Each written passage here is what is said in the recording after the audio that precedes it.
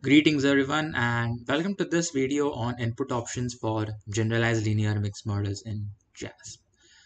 In the previous video, we saw how we can fit model terms for GLMMs, select a family and link functions.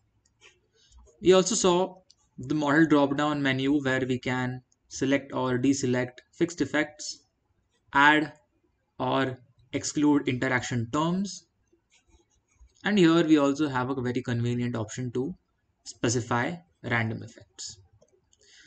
In the options drop-down menu, we have options where the model summary can be obtained, and the fixed effects estimates can also be obtained.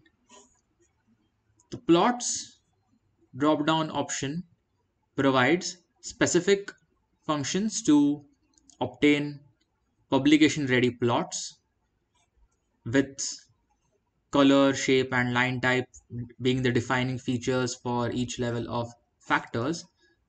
In this case, we don't have sufficient information to produce a plot in JASP, so we will leave this and not dabble with it. The estimated marginal means drop-down menu provides options to specify variables for which we want our least squares means or estimated marginal means. We can adjust the p-value if we are comparing multiple levels, so pairwise comparisons for multiple levels.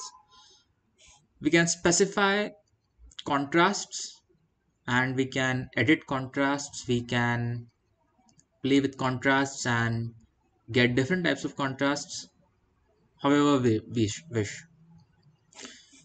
The estimated trends or conditional slopes drop-down menu functions in a similar way as the EMM drop-down option, in the sense that we can specify a trend variable and factors, and we can get estimated slopes.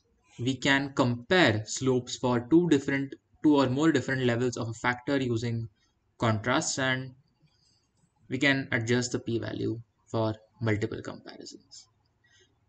In the next video, we will briefly have a look at the output generated by JASP for GLMMs.